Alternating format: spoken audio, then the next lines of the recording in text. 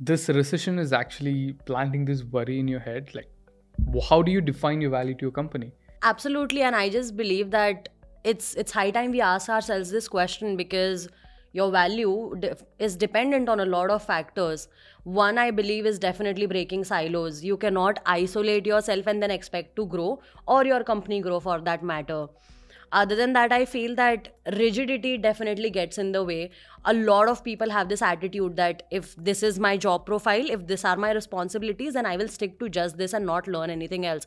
But if you are not showing that urge to learn and explore and grow, then at the end of the day you are going to exhaust that potential to grow in that company, and then you are just not valuable for that company. So in order to make your career recession proof, I believe that you need to keep that spark of learning always on.